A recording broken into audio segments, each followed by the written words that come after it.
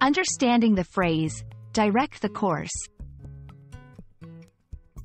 Hello, everyone. Welcome back to our English language learning series. Today, we're diving into a fascinating phrase, direct the course. This phrase is not just about navigation but also about taking control and steering things in the desired direction.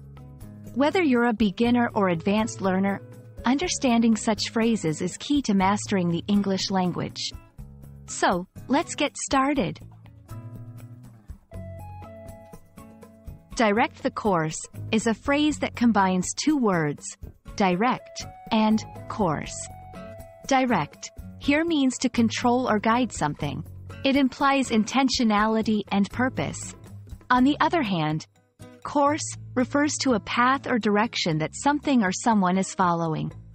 When combined, these words convey the idea of actively guiding or controlling a path or direction. This can be literal, like steering a ship, or metaphorical, like guiding a project.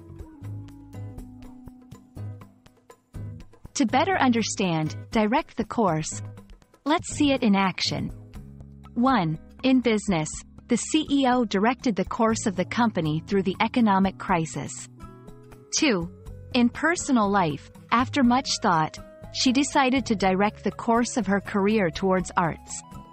3. In navigation, the captain directed the course of the ship away from the storm. These examples show how the phrase can be applied in various scenarios, emphasizing the control and guidance aspects. When using direct the course, remember, it's often used in a figurative sense. Don't confuse it with literal navigation unless the context calls for it.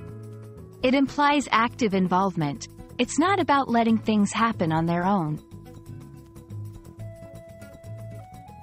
Understanding synonyms can broaden your usage. Here are a few: steer the ship, guide the way, lead the charge. These phrases carry similar meanings but can add variety to your speech or writing. And that's a wrap on direct the course. Remember, it's all about taking control and guiding the direction in various aspects of life. We hope this video has illuminated this phrase for you. Keep practicing, and soon you'll be using English phrases like a pro. See you in the next video.